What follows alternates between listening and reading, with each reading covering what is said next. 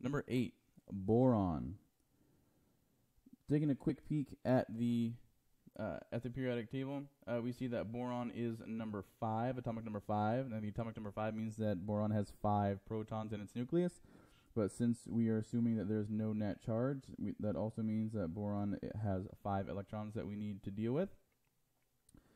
Now I have my sublevels with their associated orbitals sketched out in terms of increasing energy from left to right, meaning as I go from left to right, the orbitals will increase in energy, and so that's going to help me satisfy the off-bow principle.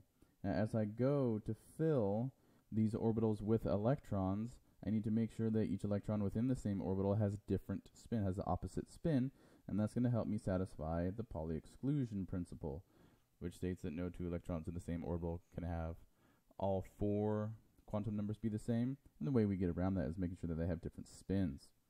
Alright, so I have 4 electrons accounted for right here, so that means only 1 more electron needed to go into the 2p sublevel.